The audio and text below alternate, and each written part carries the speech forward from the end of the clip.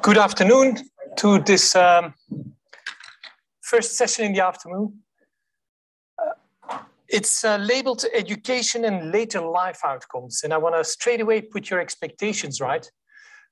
This is through the eyes of a kid, later life outcomes. So for some of us, later life may sound a bit stretched. It's actually beyond primary, into secondary, teenage years, and adulthood, right? And so we've got 3 papers. It's a little bit in the tradition of what Stephen presented the last paper in the previous session, to look at treatment's effects and what are the long-term impacts of that. That kind of tradition. Some of it using survey data. So the first paper is presented by Ricardo, looks at Uganda, and it examines the effects of a literacy intervention in lower primary, and examining whether that has impacts 5 years later. Second paper is by Jennifer, is using young lives data, which we've seen before. This one looks at Ethiopia and Peru, and studies the relationship between skills at age 12 and educational outcomes at age 15 and 19 and 20, right?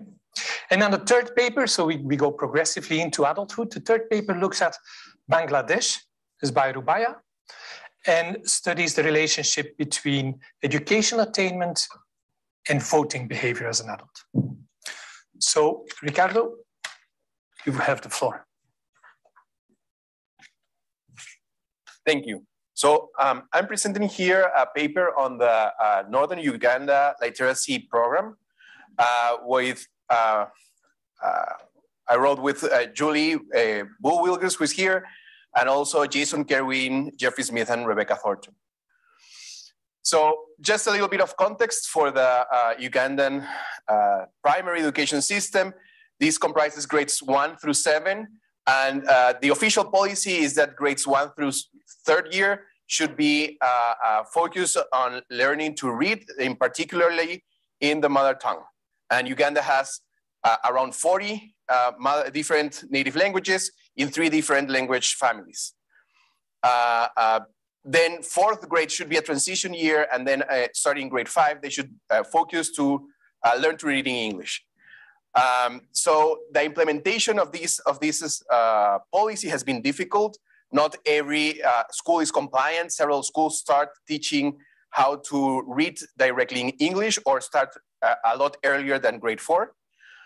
And there's little support, although education should be free. Primary education should be free. A lot of schools actually request some money in a way like a donation, but if the students don't, or the parents of the students don't give these donations, they're sent back home. So, and obviously schools do this because they are underfunded. And also some socioeconomic context, these are extremely poor families. They have poor health conditions and social indicators. And this should not surprise us, the learning outcomes are also very poor. By grade 2, 88% of children can read a single word. So the program, which is in Northern Uganda, like I said, and was developed by the ONG Mango Tree in Uganda, focuses on grades 1 through 3. And it's specified on introducing students to reading, particularly in their mother tongue. So they try to make grades 1, 2, and 3 exclusively in their mother tongue. And they introduce concepts much slower than the regular version or the regular curriculum. So there are several components to this program. The first one is this different or revised curriculum. And this program was implemented in 2 versions, thinking that this could, that the first version that Mango Tree developed could be too costly to be carried at scale. They also developed a reduced cost version, and they are different in terms of the variable costs. So the curriculum is the same for both, but the component of teacher training and materials is very different. Teacher training in the full cost version is done extensively. They have several sessions. Several of them are, they bring all the teachers together to the same place and teach to everybody in the same place, and that's it's costly. In the reduced version, this is done more, this is firstly done by government officials instead of mango tree specialists, and is done at the local level. In terms of materials, they both get scripted lessons for the teachers that tell them how to do every session in the curriculum. But the full cost version of the program also gave some materials for the children, like slates and chalk. And they also gave the teachers or each classroom a wall clock so that they could keep track of time. And then the full cost version also had a community engagement component, which led to parents being more involved by having meetings about the importance of using the native language. In terms of costs, the full cost version of the program this is only the variable cost. So this is not the development of the materials is separate from this and was common to both. But the cost per student in the full cost is about $20. And then for the reduced cost is closer to $7. So the reduced cost version actually reduced the cost a lot. So we're trying to measure the impact of this program right at the end of the program and 5 years after the program ended. Schools were randomized into one of three groups, the control group and one of the two branches of our treatment groups. It was difficult to follow students across 8 years. So if we think that this randomization happened when they were in grade 1, we were expecting them to be in the first year of secondary education and in year 8. And follow-up was difficult, so tests for attrition bias is important here. These are the tests that we ran for attrition at the end line. So this is 8 years after the beginning of the program or 5 years after the end. Well, although we find like the control group had around 25% of attrition at the student level, which is relatively high, we didn't find any attrition bias. And this is in some part or in a great part related to the great effort that our local team made in tracking the students through several years. And that this effort that we still have to carry out because we want to follow them later, because you're going to see that the results are pretty encouraging. But unfortunately, attrition doesn't seem to be related to treatment, and this encourages us to be confident that at least attrition bias is not a big problem. So this is a little bit of our time lapse for data collection. We started in 2014 with students in the first grade. We had 128 schools at the point, and we gathered data at the beginning of the school year. So this was before students were exposed to the new treatment of the literacy program. In 2016, which is at the end of 2016, we also visited the schools and the children, and we gathered information for when they're supposed to be in grade 3. We're gonna see in a later slide that grade repetition was a great problem here, but supposedly they were going to be in grade 3. And then, which is the last year of program intervention, because this program was for grades 1, 2, and 3. And then in 2021 and 2022, we expected to find them in the first year of secondary school. Unfortunately, two factors combined here. First, Northern Uganda has an important repetition program, but also the COVID pandemic had just struck, and Ugandan schools remained closed for almost 2 years. So we have a big school retention or lack of progression in these children. So this is the progression of children across the years. So in 2021, we asked them where they were, in which grade they were enrolled each year. And some things that I want to highlight. It looks like these boxes show the grade they should be in if they followed perfectly through the years. And then the boxes that are highlighted, those are the ones where most children were. So those are the modes of the distribution of each year. And we find that even for the first year, about 31% of students were still in 2015 were still in grade 1. So that's a big retention, even for 1 year. And this trend continues over the years, although it's highlighted at the end where almost nobody is either at their current year or even 1 year behind, right? By the end of 2021, most students are in grade 6. I'm sorry, 5.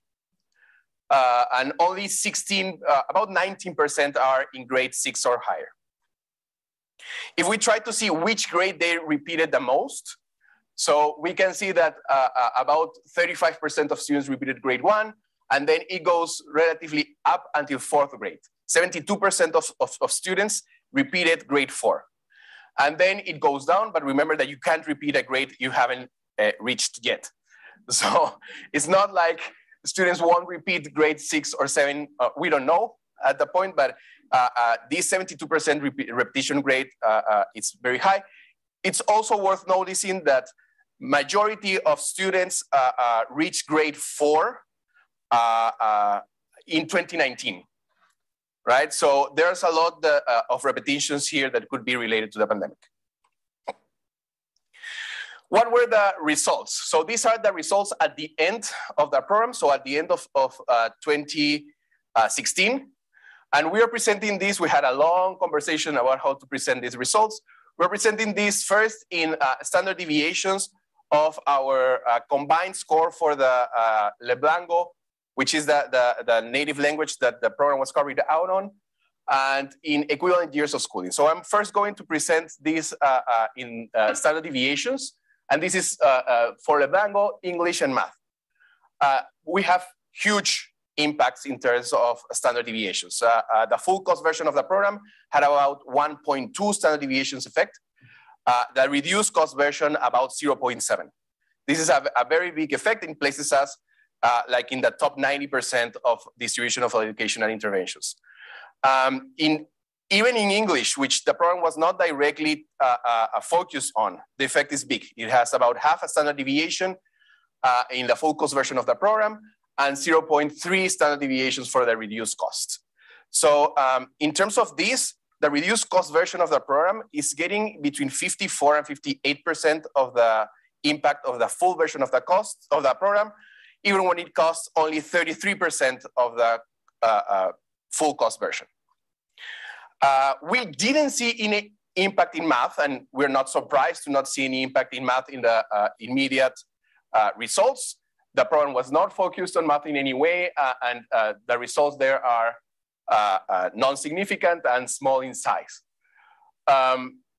These standard deviations is not always very useful as an indicator.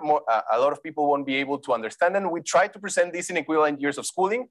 So in average, the control group gained about 0.16 or 0.17 standard deviations of learning every year. So if we rescale this, the students in the full cost version of the program learned like 7 additional years of the control group related to the control group. So, or gained the equivalent of what the control group learns in 7 years, right?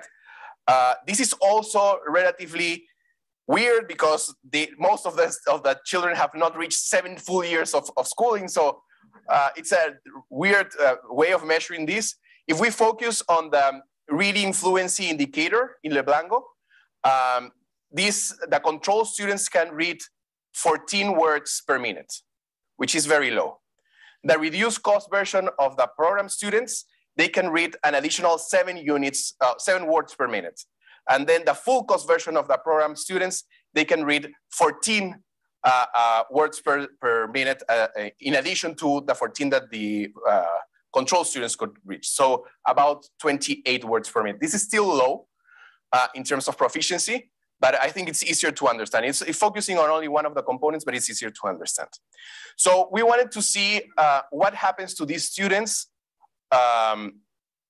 later in life.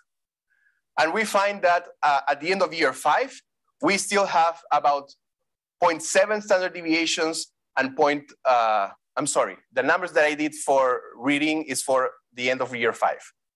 At the end of this 5th year, the students in the full course version of the program can read 0.7 standard deviations or score 0.7 standard deviations higher and 0.4 in the reduced cost version. In Ladango, yes, we find smaller but similar to what we found for the immediate impacts in terms of English, and we still found no impacts in math, which did surprise us because we thought that maybe students who learned better how to read could understand other subjects easier, but it was not the case. We also tried to see what happened to grade progression, and we can see it's a little bit difficult to read here, but the main message here is that we can see students lagging less, right? Our treated students lag less than the control students. And then in terms of other outcomes later in life, we don't see any effect in working outside of home or in sexual behavior. We also have to take into account that the sexual behavior, very few students had any sex at the time that we were measuring, about only 10% of the sample, but no effects there. So some conclusions: there's very problematic grade progression in Uganda, which was made dismal due to COVID pandemic. The program had long-lasting effects with positive into English. These effects didn't promote math, but partially alleviated the problem of grade repetition. And we found no effects in either sexual or working behavior. And that's it. Thank you. Wonderful. So, hi everyone.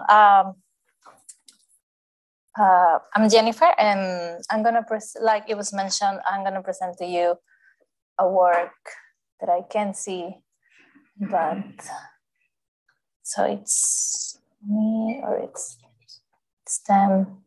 So this was done with Jere, Behrman, Sanchez, Santiago, Cueto, Marta, Favara, and Marta Favara. None of them not here, but that's okay.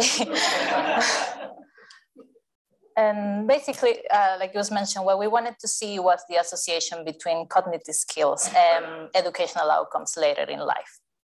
Okay, so as soon as I can tell you, I will start.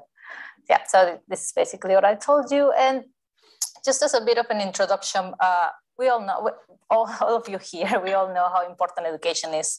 And it has been said many, many times, and some people might say that it's not important anymore, but in low and middle income countries, this is still an element, a key element for mobility and for people to be able to access better opportunities in life. So why are we focusing on cognitive skills? Because these are key for children to be able to store and analyze every type of knowledge that they get, whether it is at home or whether it is the one that they get in formal education at school. Now, so any basic type of knowledge, you require cognitive skills to be able to analyze and to store that. So in low and middle income countries, there is little evidence about the role of cognitive skills. I mean, cognitive skills as like working memory or inhibitory control. Not as we sometimes say that cognitive skills are like math or reading comprehension test performance, but cognitive skills is what they are. There's not much evidence of that. And this can be due to the fact that this is hard to measure. It's hard to get tools to measure cognitive skills like more precisely. So this is why we have this question. So which of these cognitive skills predict domain-specific learning outcomes and educational attainment? Specifically, we focus on 4 cognitive skills: declarative memory, inhibitory control, working memory, and implicit learning, which we refer to as foundational cognitive skills. 2 of these are part of what is more known in the literature as executive function. Okay, so I already told you the research questions, and we want to see which of these cognitive skills have the strongest association with educational outcomes, and if this prediction and constants are constant across countries. So to tell you the results from now, so we do find these cognitive skills predict educational outcomes, especially in the case in long-term memory and working memory, so the memory-related cognitive skills. Implicit learning doesn't seem to be playing that big of a role in both countries. We also find important associations between inhibitory control and math test performance. And finally, our results are robust to the inclusion of value added. So the data that we use is the data from the Young Lives study. It was mentioned in the previous study, but just to tell you a bit more about it, this study has been following 2 cohorts of children since 2002. We have the younger cohort and the older cohort, which were born in 1994, 2001 respectively in 4 countries: Ethiopia, India, Peru, and Vietnam. So they have 5 in-person visits and 5 phone calls, which were done during COVID, so the phone survey. So the data collected in this study covers a wide range of indicators, including background characteristics, parent and child aspirations, household and individual investments, and cognitive skills, and many more. So we only use data from the younger cohort, which was around 1 year in 2002, 15 years old in 2016, and about 20 to 21 years old at the time of the last phone call in 2021. Our main variables come from round 4, 5, call 2 and 5, and finally we do use information from round 1 and 2 to construct some control variables. Additionally, the study started collecting data on the siblings of these index children, which are the main participants that the study has been following since round 3. Okay, but it's not the same. It is worth mentioning that it's not like the exact survey for the siblings too. So we just collect a specific data. Which will have some implications for some models that we would like to run. So in Peru, the data was collected for the younger siblings, while in Ethiopia was collected for the siblings closest in age. We use data only from the younger siblings for the household fixed effects model. So these are educational outcomes. The main ones that I'm going to present today are at 15 years old. And the community skills data come from a tool that was used in 2013 when the younger cohort was 12 years old. So this is called RACER. RACER is the rapid assessment of cognitive and emotional regulation, and it's a tablet-based self-administered tablet-based software designed to measure each of these cognitive skills that I mentioned at the beginning through an interactive task, each of them. So just to give you, I told you the 4 cognitive skills that we have, which are long-term memory, inhibitory control, working memory, and implicit control. Just to give you an idea to what these are, they're very self-explanatory, but long-term memory is the ability to be able to store and retain knowledge even when it's not in the environment anymore.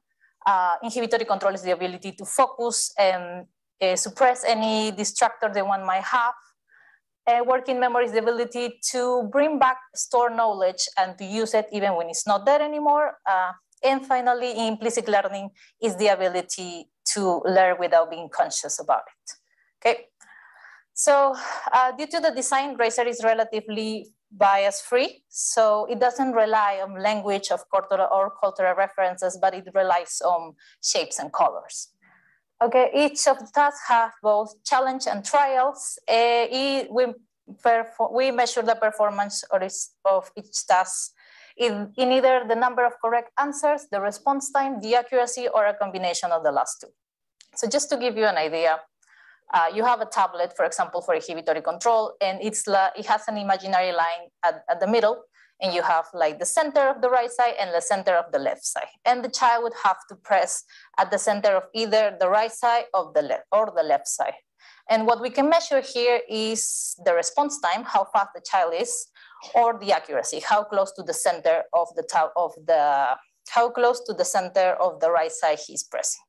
Okay, so for inhibitory control, we use a mix of both response times and accuracy. So our model is very simple. We use an OLS model where we have the outcome variables, which is either the highest grade achieved at age 15, the standardized scores in PPT, math, and reading comprehension. We do some things with lower secondary school, with finishing lower secondary school education at age 19, or being enrolled in higher education at age 20, but I won't be presenting those today. And then we have the FCA, the foundational cognitive skills vector, which we include one at a time in each of the regressions. We have basic controls at the child level, at the household level, controls for the games, and finally community over fixed effects. So these are our results. It's really boring to see a lot of coefficients, I've been told many times. So let me just show you what it's important about these results. So we have first important associations between long-term memory and working memory with all of the outcomes. in both Peru and Ethiopia. And the coefficients in Peru range from 8 to 29%, and the coefficients in Ethiopia range from, I think, 5 to 19% of a standard deviation. So this is very good. And we also see in inhibitory control that, like I mentioned at the beginning, our main results are with math test performance. Although we do see something else in Peru going on there, but we will see that it's not constant within the other models. So, and finally, in implicit learning, we see nothing in Ethiopia, and we do see something there, a couple of things there in Peru, but again, this won't be consistent with the rest of the tables. So yeah, so this is very good. In principle, we were really happy when we saw these results. It's very straightforward. However, these results could be the associations that we see between these skills and these educational outcomes could be happening due to a previous association between cognitive skills and previous educational outcomes when the children were younger. So for that, to try to account for that, we include the value-added model, where we are controlling for the last test scores at age 12. Okay, so this is all the controls are the same and still there. So again, the results remain good. We do see that most of our coefficients are the significant associations that we saw before are still there, which is very good. We do lose some of them, as you can see, for example, here in long-term memory and the association that we had with math test performance, but it's not there anymore. But basically all of them are there. Although all of the coefficients are smaller. So but we basically see that long-term memory and working memory in both Peru and Ethiopia still present strong associations. And in the case of inhibitory control, we only see the association with math test performance. And in the case, well, implicit learning is worth mentioning. So finally, we also did a household fixed effects model to try to account for possible omitted variables bias, like parent quality of investments and so on. So again, we do have good results. And you can see this is the column 3 and 6 in both tables. We only can do this for PPBT and highest grade attained due to, like I mentioned, the sample restriction that we have from the civilians data. And again, we find strong associations in the case of PPBT in both countries with long-term memory and working memory. Again, in the case of Peru, we also see something there with inhibitory control. However, there is not much going on with highest grade attained. There is something in Peru, but we don't see the same in Ethiopia, so it's not that consistent. Yeah. Oh, I'm gonna have time.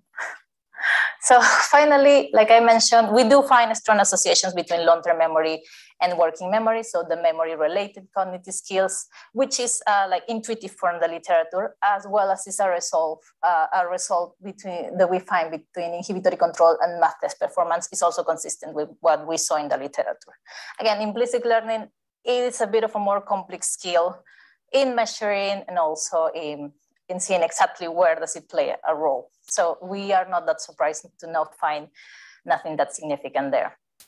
And according to our value-added specification, the results are consistent. So still we see something with the memory-related skills. And again, we see the result with inhibitory control. From a policy perspective, our first results, so this table, basically, tell us that, yes, it is important to invest in cognitive skills. They are important. And our value-added results might be saying that there is something that it is worth investing in remediation policies for older children. So most of the policies aimed at education or the development of cognitive skills is focused on younger children, preschool children. However, in the case of low and middle income countries specifically, there's a lot of older children that do not receive any type of policy or had a terrible education, the cycle of poverty and so on. So what our model could be saying is that it is worth investing in this policy saying at older children, not just the preschool period, because there is something happening between 12 and 15 years old that could be done to help these children that did not receive the best education when they were younger.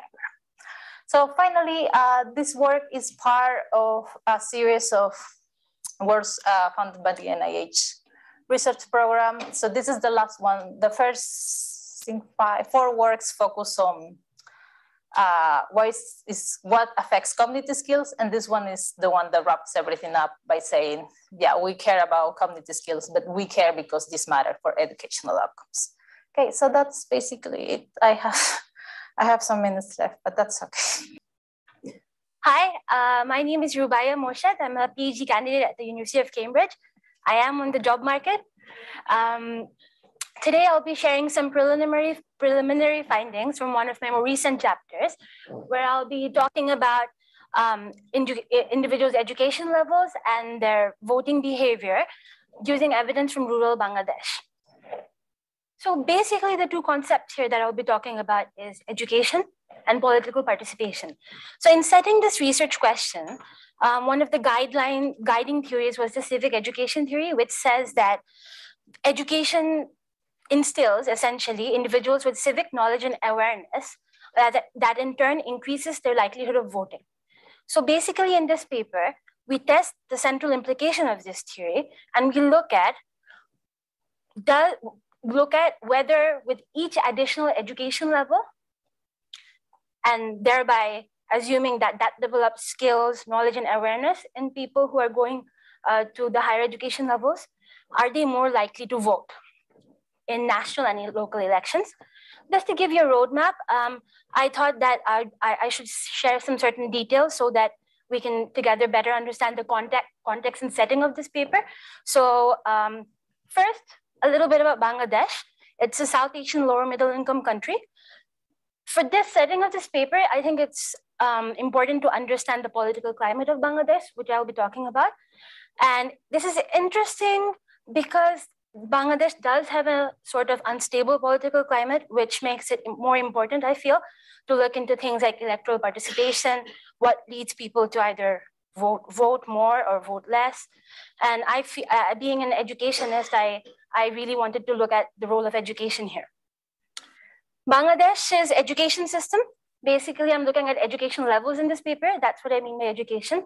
So we have primary, secondary, higher secondary, tertiary. So those are the levels I'm looking at. A little bit about the election system in Bangladesh. So there's basically national elections and local level elections. I look at both in this paper. So to be eligible to vote in any of these elections, you have to be 18 years or older.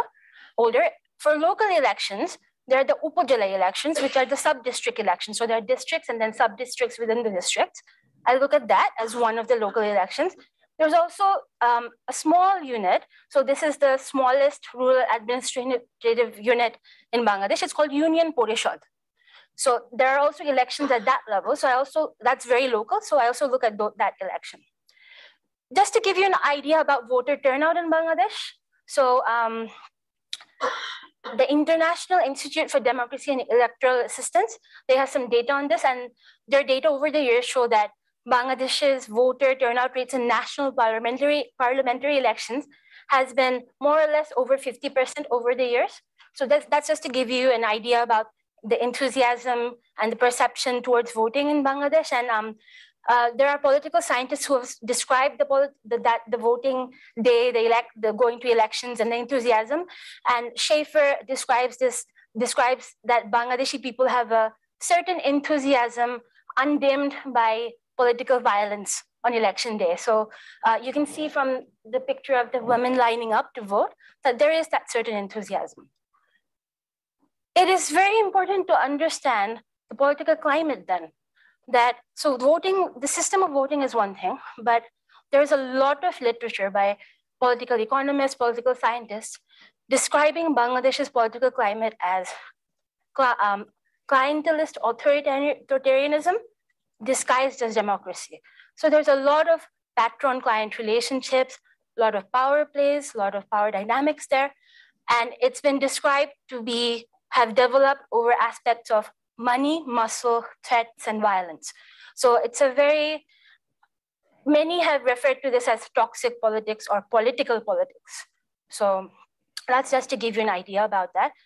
Also, please note that there is controversy about the credibility of some national elections in Bangladesh. One such election I'll be talking about in this paper, which is the 2014 national election. Also important to the setting of this paper is the literature that suggests that in Bangladesh, it's also important to understand who is more easily won over by politicians and the powerful politicians. So there's literature suggesting that people in rural areas and people who are more socioeconomically disadvantaged tend to be easily manipulated by the politically powerful, because the politically powerful, they want the votes. So they offer protection in these patron-client relationships. And putting that in the context of this paper, I wondered whether the education has a role here and whether it is the case that maybe less educated people are easily won over too. And then Professor Wood from University of Bath, he has a paper where he says that it's more difficult for disadvantaged people to step up and stand against wrongdoing. But my question is, does that mean that those who are educated, we more easily stand up against wrongdoing? Do we call a spade a spade? So that led me to my question here to think that, do we expect education to play that role? Do we expect that the more educated we are, we will call a spade and we will be more critical, more aware? Besides those motivating questions, there's also big literature on this spread all over the world, where the linkage between education and political participation is well established. So the mechanism there is that it is assumed that when we go to formal education, we're exposed to subjects like civic studies, social studies, things like economics, politics, history, and being exposed to all these subjects gives us a certain exposure to more criticality, more awareness. And so more educated people are assumed to be more engaged with politics, more interested in politics. They have a greater concern for election, and they are assumed to have a greater feeling of responsibility of playing one's role as a citizen, and voting as a part of that. So there's a lot of theory explaining why there would be a direct link between education and voting. And it is established that this linkage should be positive. So the more that you go to education, you're expected to be more critical, more aware, more politically engaged, hence more likely to vote. So the literature, and I'm still updating this, as far as I gather, there are two types of results. Some studies in Global North show that there is that positive association, and that has moved on to consider things like, is it a proxy, is it a direct effect? But there's also literature that shows that there's no significant linkage between education and voting. So in the global south, especially in Bangladesh, there is little to no evidence on this. So I really wanted to look into that. So I basically test whether there's an association between higher education levels and people's likelihood of voting in different national and local elections. The hypothesis following from all that theory that I showed you is that there would be a significant association, and that would be positive. So we're expecting that more educated people would be more likely to vote. I use a data that's collected in Bangladesh. It's called the Bangladesh Integrated Household Survey data. This is basically panel data, but I use only the 2015 round because voting information is only available there. There's politics there as well, maybe, perhaps, but so it's a cross-sectional data in the end. And it has information on education level and voting and other demographic characteristics that I can use in the model. Basically, the dependent variables here are whether people vote or not, yes or no, dummy variables with two categories in different elections. I'll show you the elections. And I have a range of socio-demographic controls, but the main covariate of interest is level of education. So the categories there would be no formal, primary, secondary, higher secondary, and tertiary. So in each case, when I'm talking about primary, secondary, higher secondary, and tertiary, the base category that I'm comparing to is no formal education. That's just a snapshot of the different variables. So there are 2 national elections, 2 Upajala elections, and two Union Parishad elections, so 4 local elections. So these were all questions in the survey. Did you vote then in this election? And there were yes or no answers. And so I used those dummy variables, but I also wanted to see whether, when I aggregate these answers, I constructed a count variable just to see that what an integrated version of these results are. So that is basically just constructing a count variable from all the yeses and nos in all the different variables. So the more yeses that a person has, the higher their score for that count variable. That's just to see the magnitude of voting of each individual. For the dummy variables, I'm using a simple logit model. And for the count variable, which is one variable, I'm using the Poisson model. I won't go into the nitty-gritty of the equations. Just before going to the results, I am assuming that different aged individuals would have different educational experience maybe, and maybe perhaps different voting behavior. I do an initial age cohort analysis where I divide the sample into different age groups. So I look at the voting behavior across these age cohorts as well. So what story does the evidence tell us? Remember, the hypothesis that we started with is that more educated you are, the more likely you are to vote. I'll quickly go over the story. In the case of the 2008 and 2014 national election, we're seeing that the more educated people are, the primary, secondary, higher secondary, tertiary level, the less likely they are to vote. And there are several cases of this, 2008, 2014. Similarly, in the Upojale elections, similar instances where the more educated you are at different levels, significantly less likely to vote. Same with the Union Parishad elections. I won't go into the numbers, but the story is that in several cases, the more educated you are, apparently the less likely individuals are to vote. When I look at whether they've ever voted in a national or local election, similar results.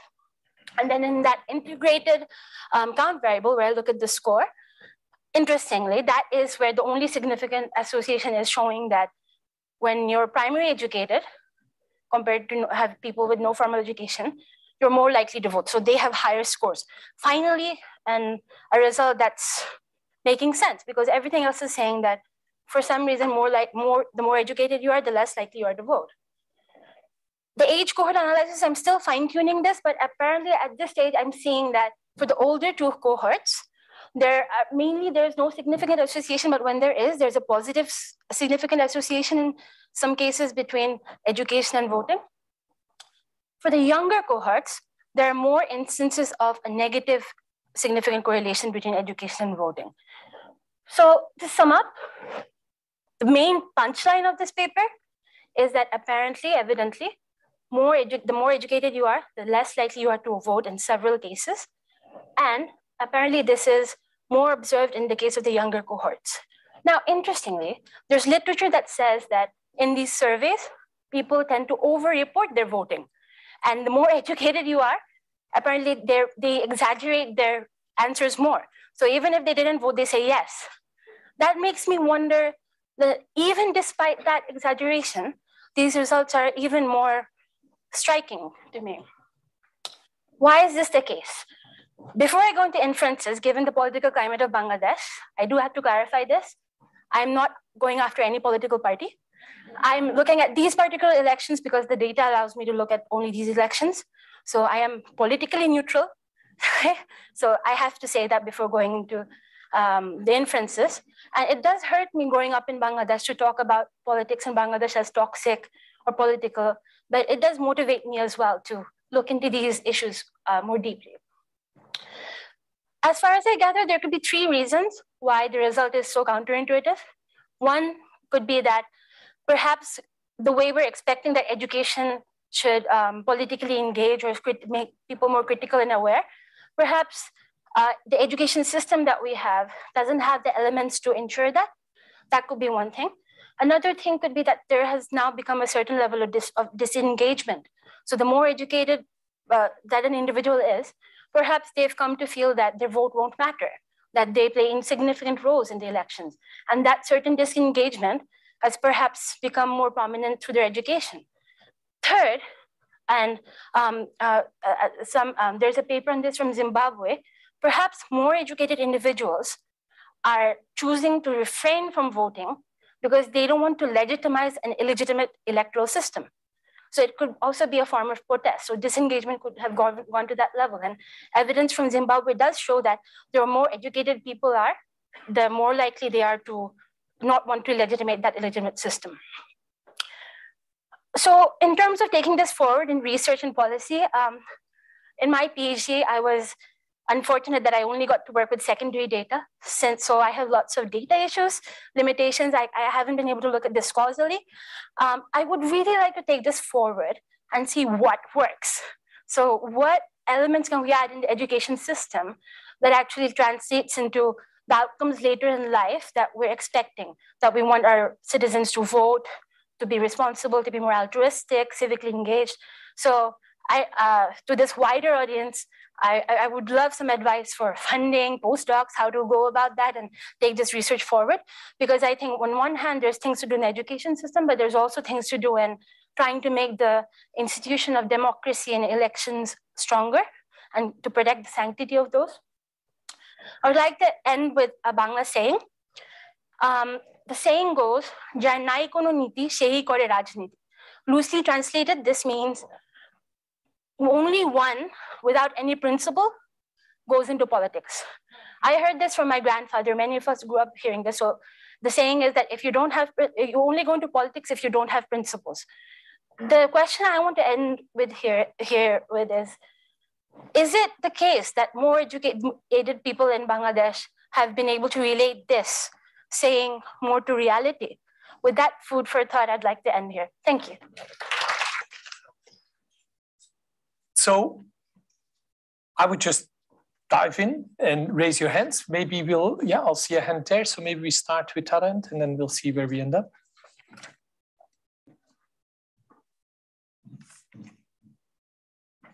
So Rubaiya, thank you. I want to flip your problem around. What is your thinking about why less educated people vote? So let's collect a few questions, yeah? Yeah. Question to the first presenter.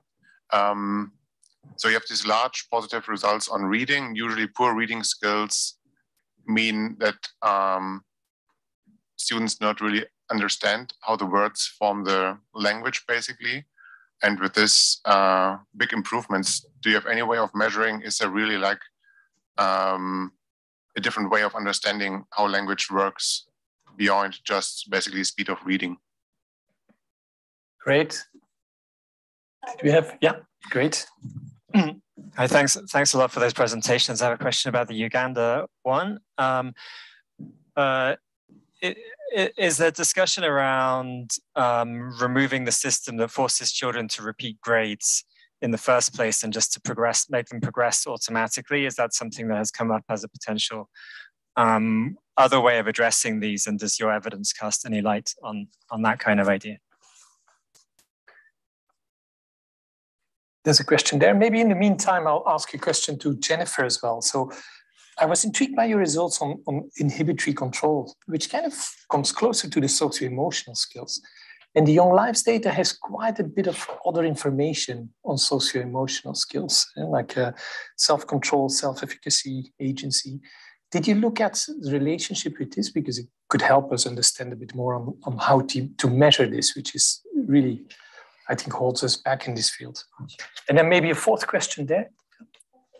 Thank you. My question is sort of for both the first two presenters.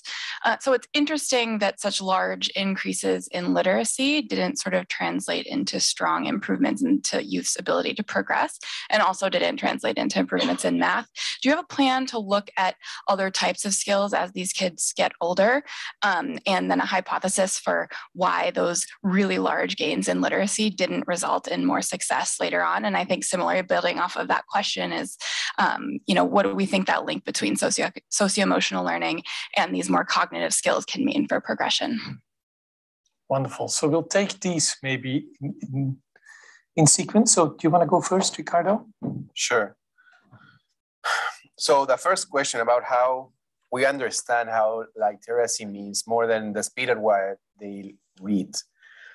I think that's a very good question. At this point, I think from what we've studied, we can learn, I think we can conclude two things.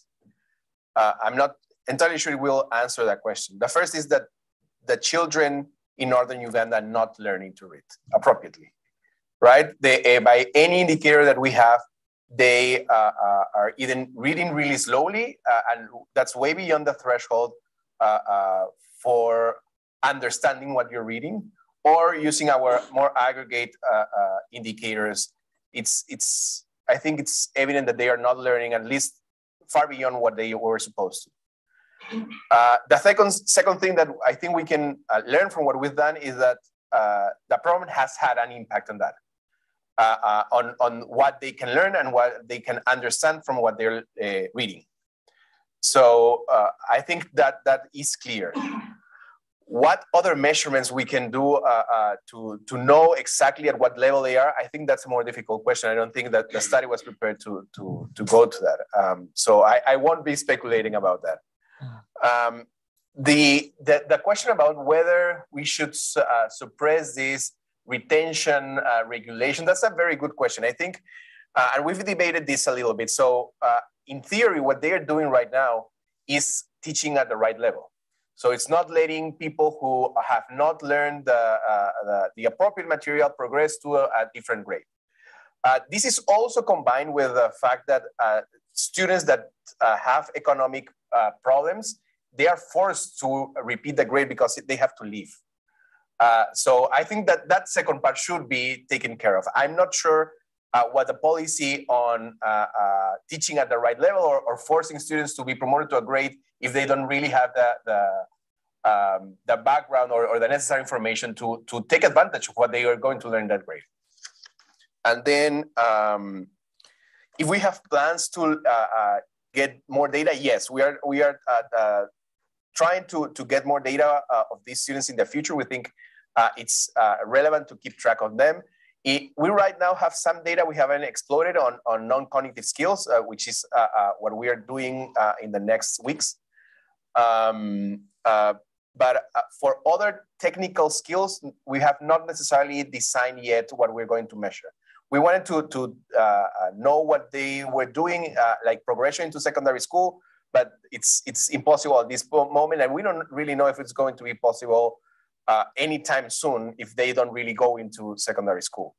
But other non-academic indicators, I think we will measure more things related to how they do in the labor market, because if they don't progress into secondary education, they will end up going to the labor market. And I think the sexual behavior is also something that we will tackle, because as it becomes more frequent, I think we will be able to explore it more.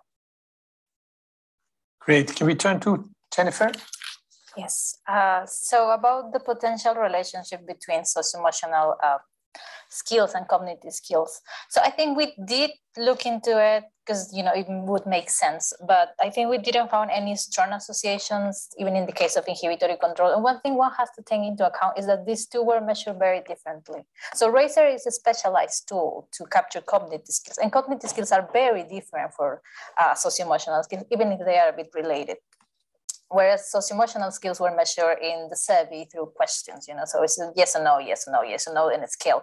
And not always all of the points were asked to the children.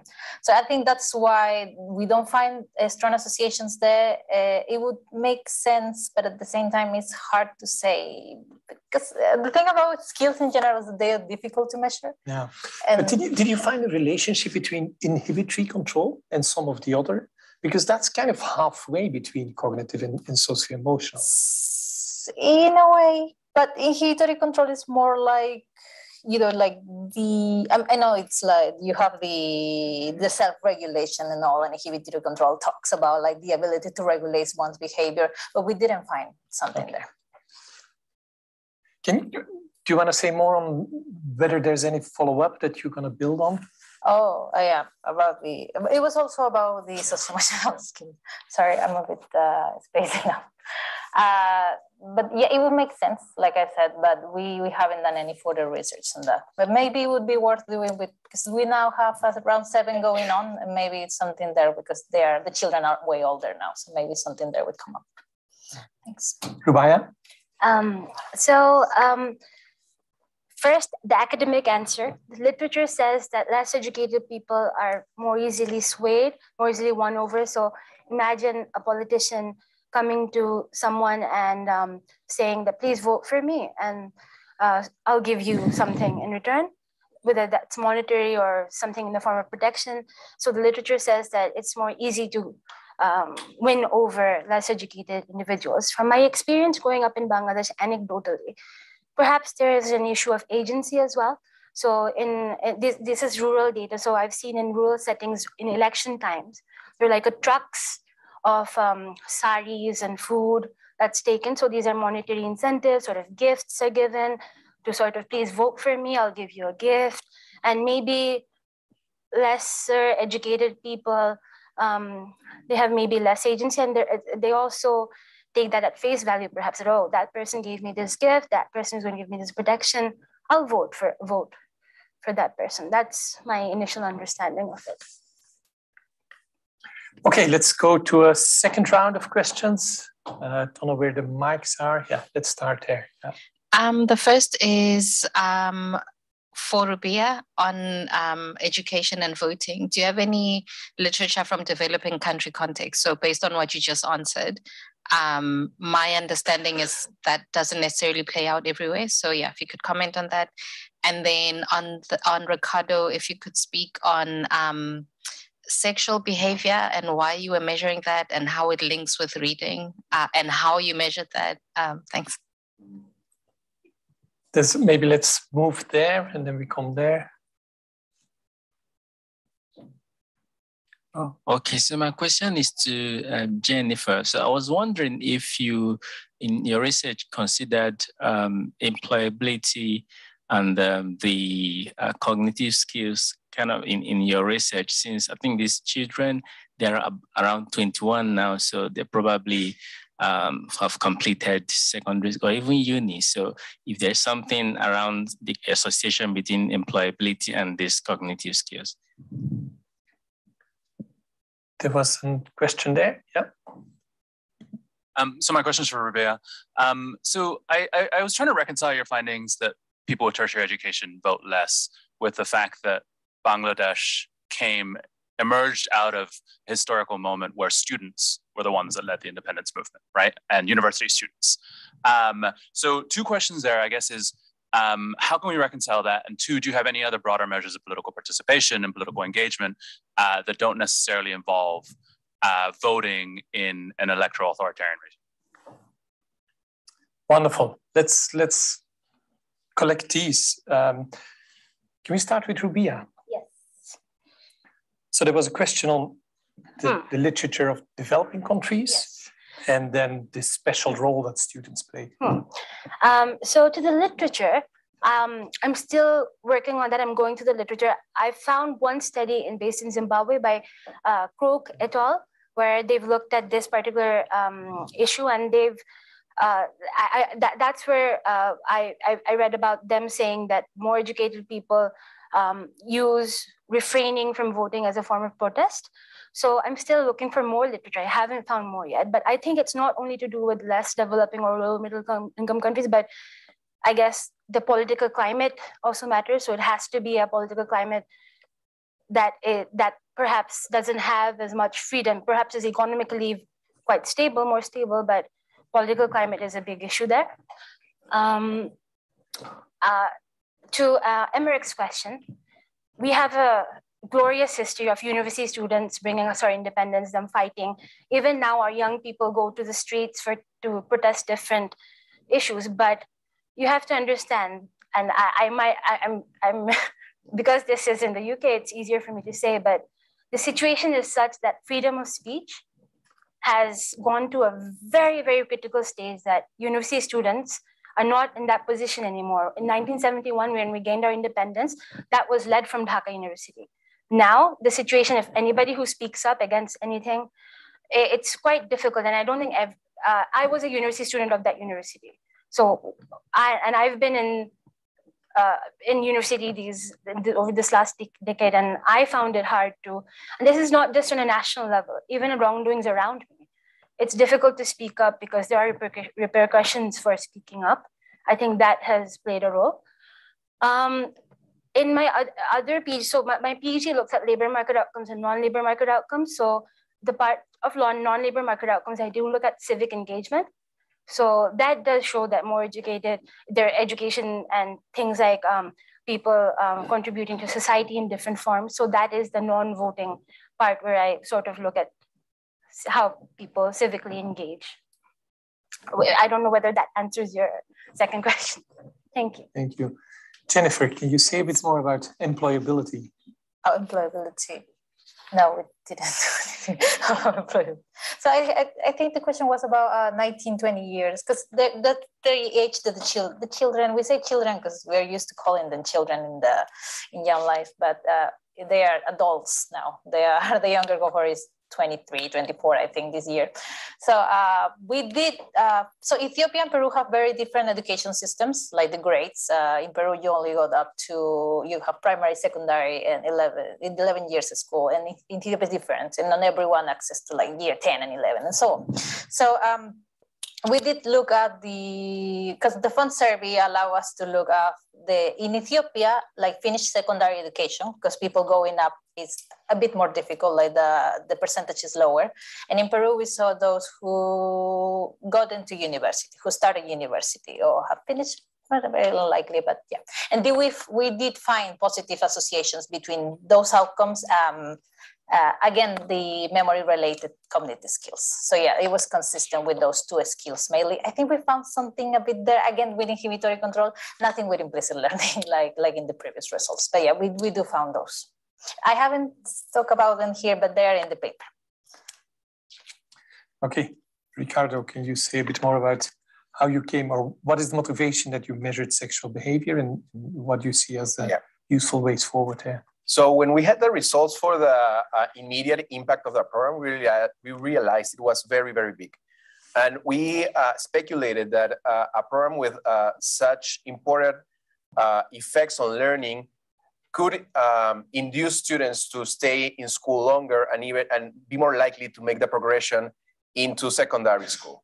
As we've seen in previous presentations today, when children or adolescents start working, they gain access to their own money and start doing things that would not do if they were exclusively in school.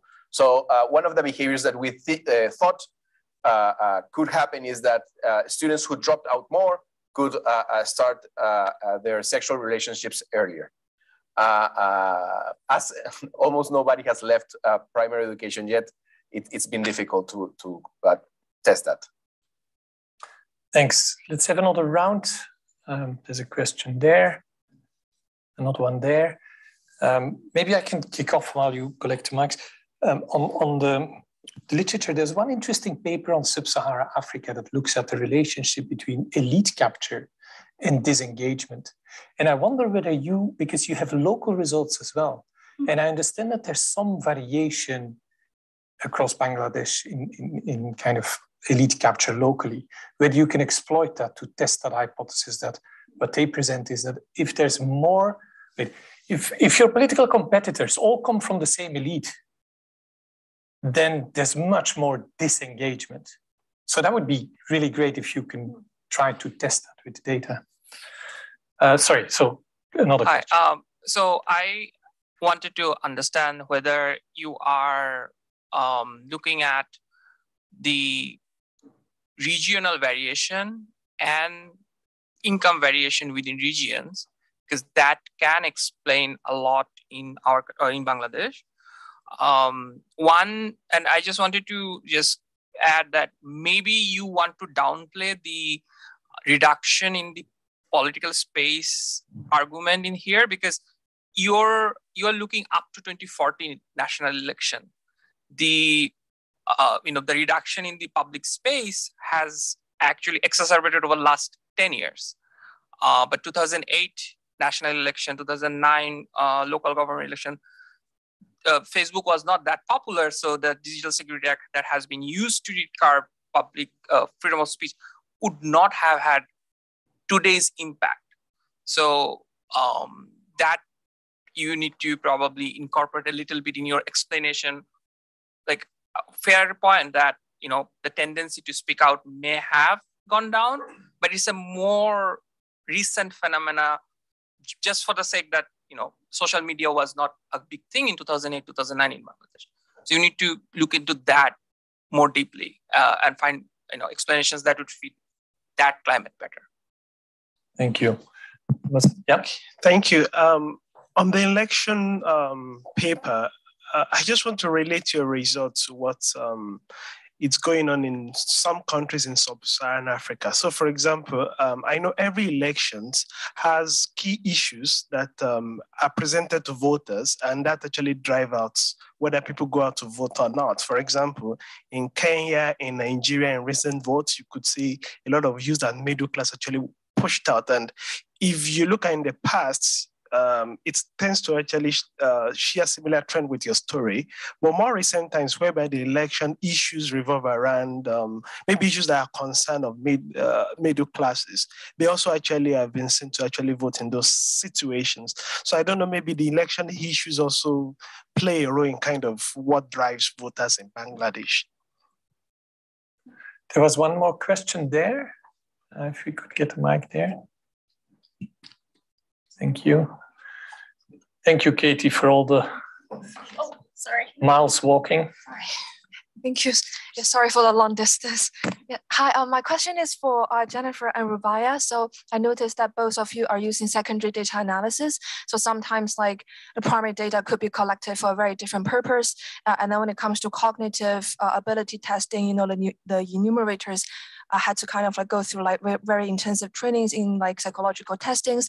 So yeah, basically I just wonder like your insights on kind of using secondary data, and then if you had the chance to redesign it, what you would like to add, or yeah, anything from you would be really helpful. Thank you. Thank you. Let's go. Well, let's take one more here, and then I think we're going to be very close to closing. Okay, team effort. Yeah, great. Thank you. No, just I thought there was a slight comment and specifically a question in terms of when you're the results that we were talking about with regards to elections and education are not surprising to me at all, because we thought that at least from an Indian context, it was almost reasonable to get that distribution. If it were the other way around, I'd have been surprised. And I wanted to ask if you've also looked at this cut from a gender perspective in terms of who's voting more, because there is a correlation between education and gender there as well. And one of the rationales from an Indian context is more like the idea of agency that you did mention earlier does play a large amount of part, because elections are almost seen as this festival of agency where regardless of whatever else happens, you are able to register an opinion at one point of time, which is a lot more important for folks who are a lot more disenfranchised in other aspects of life compared to the first one. So, great, thank you. Let's try to keep the answers short, if you don't mind, because we're running against time. Jennifer, do you want to start? Yeah.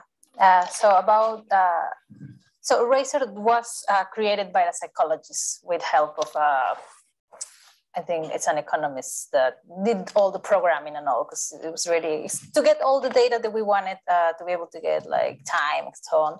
It had to be really well programmed. But the design was by the psychologist that I got to meet, and she was really like, you know, this. They have a whole paper about the creation of this and how it has been tested and it has been validated. So yeah, would I change something about it? So the thing is that this is a longitudinal survey. I wouldn't benefit from changing anything, because the idea is to make the participants take Eraser again in order to compare these results. And now that the younger cohort is actually in the labor market, we can do something there, because you know actually Eraser has been tested in this round again. So and it's really easy to test, and the compliance is very high because it doesn't require that much, and it's like kind of a relief from the survey, which is very long. So yeah, I wouldn't change anything exactly there. But if anything, I would be more precise with the tasks. So none of, we see that implicit learning, for example, really hard to measure. It really doesn't yield that many results. So I would drop that one, and I would try to focus more on the literature to see what makes sense. So the first executive function, definitely I would keep measuring that, because it has really a lot of backup from the literature. Wonderful. Rubaiya, do you want to answer the questions?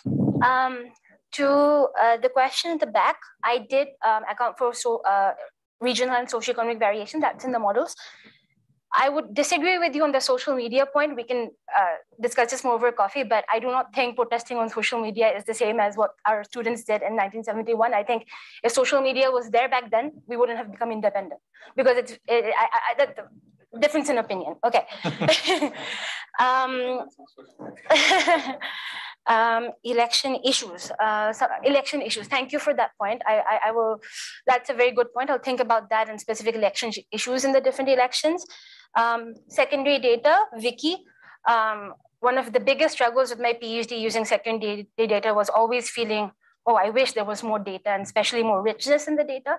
In Bangladesh, especially with the educational data, and when I look at things like Young Lives data, RISE data, I wish there was more data on students' abilities, educational performance, intergenerational indicators. So I would change that. And I do say that in my PhD as well, that we really need to add these, because these surveys have been going on for a long time without adding those very, very needed data to do educational research. Thank you, Arvind, right, for that comment. Agency, definitely, and definitely that's been a big thing, disenfranchisement, agency. And the gender perspective, I haven't looked into that yet, but I agree, that would be very, very interesting. I would like to do that. Thank you. Thank you. Any final thoughts, Ricardo? Any of the questions? I think it's important, and we do these long follow-ups more frequently, because a fade out can be a very important part of the effect of the programs. Yeah, what happens later in life is going to be very relevant, especially with early interventions. Thank you so much. So I'm going to try to wrap up, but Ricardo stole my thunder, so not much to say except for underlining. I think there's kind of perhaps three takeaways. One is the importance of these long-term follow-ups, and I hope we can do much more now that we have so many things going on. We can look at long-term data. The second is kind of to broaden out. What are these other outcomes? Education is not just to have success in the labor market. It is more than that, and can we measure more of that? That would be great. But I think that the third takeaway is, and I think these papers provide really good examples of, the big question remains this: why? Why do we observe these relationships between early outcomes and later outcomes, or early skills and later outcomes, and later outcomes being both education and labor, as well as citizenship and much broader. So the why is, there's so much to do. And I think our conceptual thinking about capacity formation will be really challenged by just empirical testing of these relationships. So I want to especially thank the younger cohort here. I'm looking through my glasses now, of really presenting wonderful work and giving us lots of confidence of where this field is going. So thank you very much. And now it's time for tea.